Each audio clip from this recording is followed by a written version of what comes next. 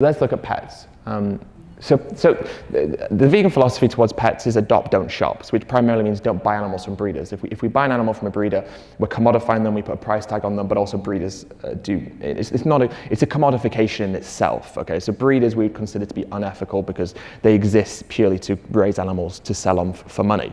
And so we say adopt, because another reason we don't want people to buy is because we have tens of thousands, hundreds of thousands, probably millions of animals in shelters all around the world who need a home.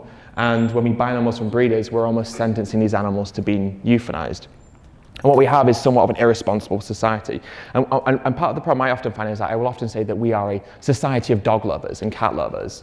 And I don't know if that's strictly true, because I don't know how a society of dog and cat lovers could have so many animals in shelters. And more importantly, how many people buy these animals from breeders after a few months realize they can't look after them and then give them away knowing they may well be put down. That to me seems contradictory to the notion of being dog lovers. Yeah, everyone classifies themselves as a dog lover. Anyway, that is more of a personal pet peeve than anything else, right? So we have all these animals in shelters that have been euthanized, and so if we buy from breeders, we're not rescuing an animal, a very healthy, a very behaviorally very adequate animal who just needs a home to go to because of the inadequacies of the raising of the owners beforehand. So that in itself means that we should be adopting. But if we're not breeding animals into existence anymore, it becomes somewhat of a difficult problem, because obviously we're going to drastically reduce the number of animals number of pet animals that are raised into existence.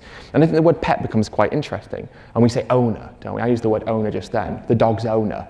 Well, that notion of an owner is somewhat interesting in itself. One thing I didn't touch upon in the talk, but sometimes I do, is the notion of language.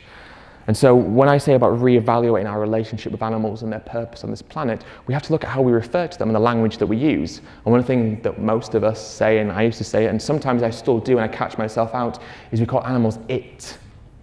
Look at it. Isn't it nice? It. What's an it? An it is an inanimate object. You look at your phone and you go, oh, that it is my phone. It has no sentience, no consciousness, but an animal is a someone. They're a being, they're alive, they're conscious. What defines us as a someone?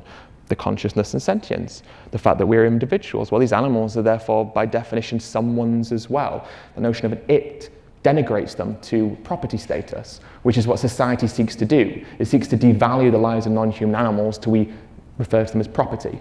In the eyes of the law, they're property. In the eyes of our vocabulary, they are property as well. And so the word pet and the word owner also plays into this, because it suggests dominion, exploitation, assertiveness, authoritarianism.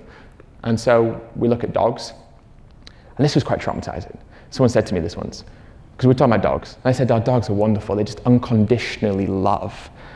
And I said, well, that's interesting, but have you considered this way? Everything a dog does in their day is dictated by what you want them to do. They go out to the toilet when you take them out. They're fed when you feed them. They have water when you feed them. They go for walks when you feed them. They go to bed when you want them to go to bed. And so they rely on you for everything. They rely on you for all of the necessities in their life. Don't you call that Stockholm syndrome? Where you become reliant on your captor because everything that you need to sustain your life is dependent on what they do and what they say. And so we refer to that as unconditional love, but actually potentially that unconditional love is just a form of dependency, that they need to be loved by you so that you give them what they need to sustain their life. And that's horrible, isn't it? What a horrible feeling that is. I don't know if that's necessarily true. I do believe that dogs can unconditionally love for more reasons than the fact that we dictate their entire schedule, but at the same time it draws upon ideas of exploitation and dominion. And so let's relate it back to what we were saying before about like breeding, and if we stop breeding animals, there's no more shelters. Well, that we only adopt from shelters, eventually there's no animals in shelters, which means that theoretically we have no more pets. Which seems quite sad, really, doesn't it? Because who doesn't want a dog and a cat and all these animals in their homes? I mean, we love these animals in our homes. They are literally family members to us. And so it seems somewhat of an uncomfortable feeling to suggest that maybe one day this is the world that we live in. So we could look at it selfishly and say, well, it's not going to happen in our lifetime, so we don't have to worry too much. But that's a bit of a selfish way of looking at it. And so, well, is that the morally righteous thing to do? I don't know.